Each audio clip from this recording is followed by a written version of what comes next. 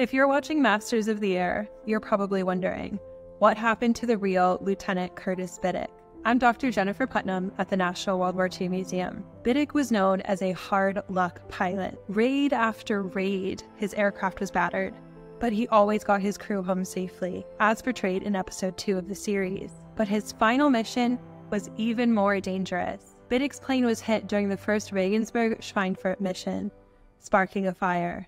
Biddick held the plane steady as his crew bailed out, and he went down with the plane. Locals found the remains of Biddick and some of his crew and buried them in a nearby church cemetery. After the war, the U.S. Graves Registration Service returned them home.